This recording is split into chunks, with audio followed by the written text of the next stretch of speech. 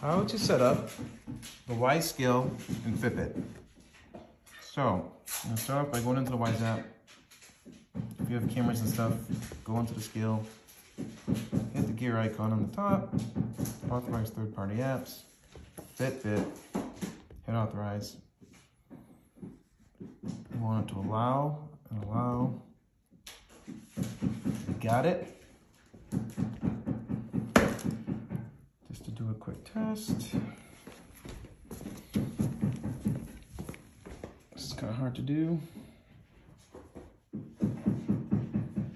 don't want you guys to see my real weight.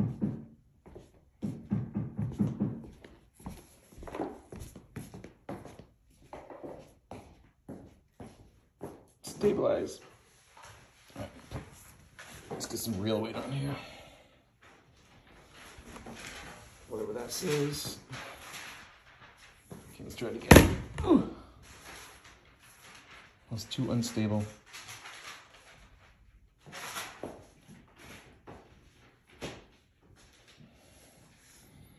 Are you Tanya? Sure.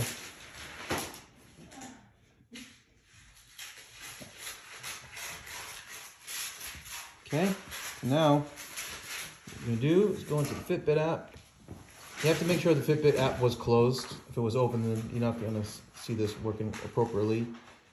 So I hit this icon up here on the top left, scroll down to the bottom, third-party apps, manage third-party apps.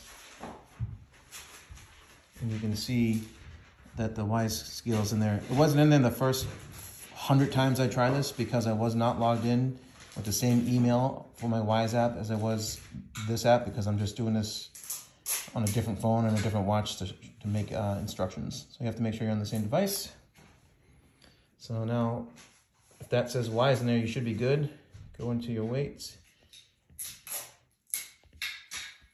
And you can see 117 pounds and 1104.